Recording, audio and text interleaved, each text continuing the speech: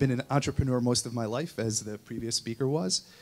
And it was quite by accident, actually through the blessings of children, as Stephanie mentioned, that I found myself being in the inspiration business. So let me talk about how it came to that.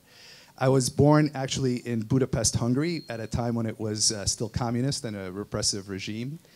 And by the time I was 7 years old, my family finally had the opportunity to travel abroad. And during that trip, in the middle of one night, I remember my father coming into the room saying, "That's it, we're going."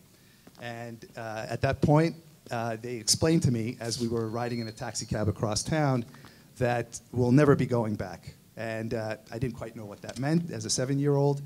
At the time, all I could think to do, maybe I've told some of you this before, a little bit embarrassing, but was to cry about the fact that I would not be seeing my teacher again, who'd been beating on me because I was a bad student. Anyway, touching. So I spent 6 months in Paris, France, then in a day school, learning French, making new friends, and experiencing a whole new life that I'd not seen before, namely the Western Europe compared to the communist Eastern Europe. After which, we finally had our chance to enter the United States in the summer of 1977. And actually one of the most memorable experiences, and forgive me if you find this terribly like commercial or well, whatever. I was a child walking into Toys R Us for the first time, having come from Eastern Europe. And if you can imagine what that was like, it's the largest thing I'd ever experienced. My aunt thought she was doing me a favor, buying me toys.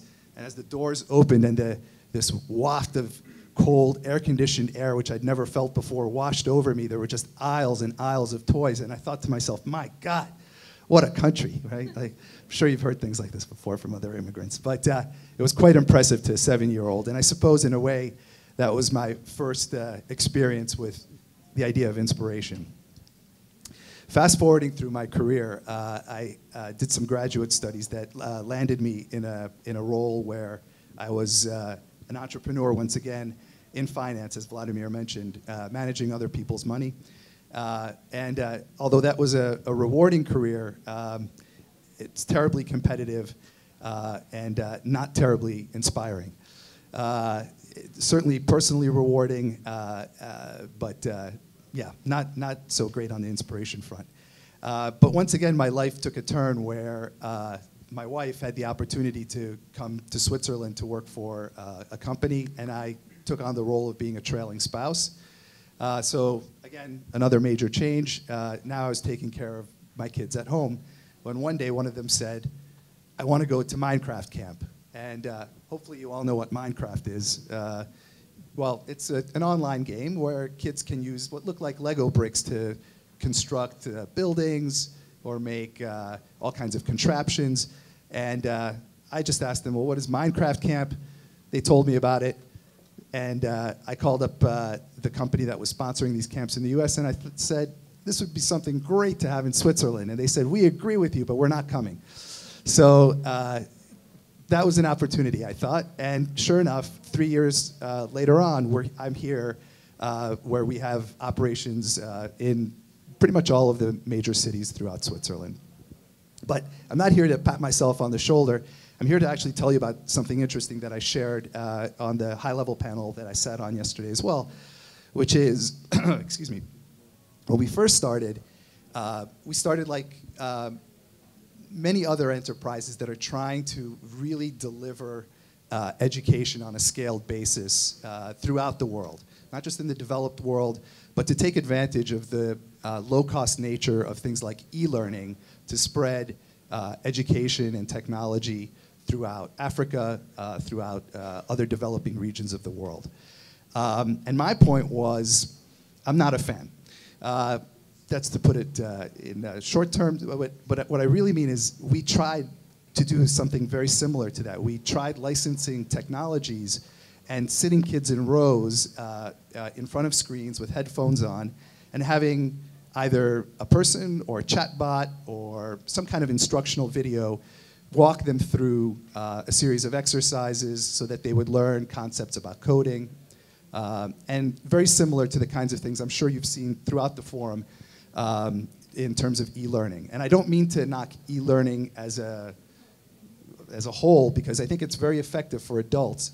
I just don't believe, in my experience anyway, and I've certainly experienced it with plenty of children, that it's effective.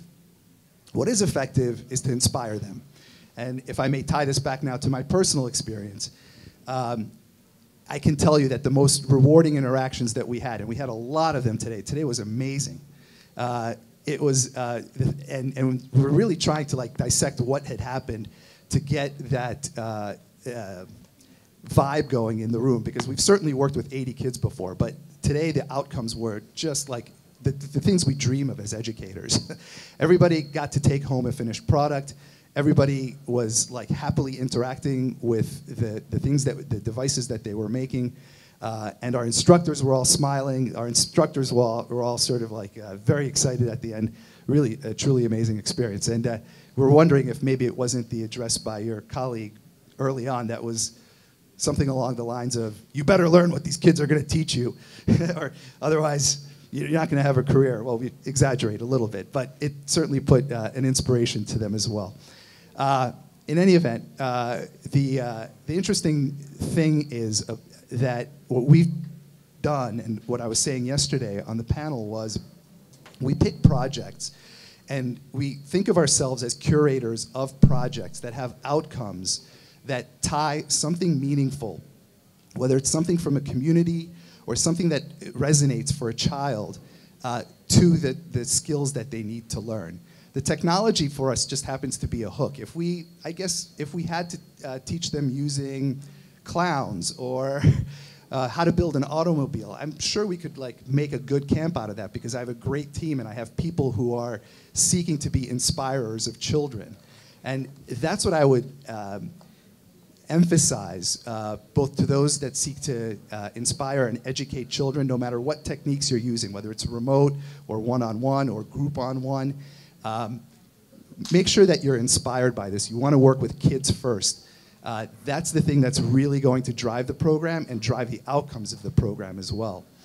So just to tie this up for you, I want to think back to that sort of formative experience for me of changing from one very particular way of looking at the world or understanding the world to a completely different one when I was leaving France, actually. And I remember my father was walking up ahead of us, and I was thinking to myself, I was 7 years old, I was like, wow, that guy really knows what he's doing. And I would follow him just about anywhere. And I think, fast forwarding now to something like today, where we're working with the kids, and I'm actually working with maybe just one-on-one for the short periods of time that I have with some of the kids, like, I think back to that moment, and I think to myself, like, this is my chance now to like lead this child on a journey of inspiration like that.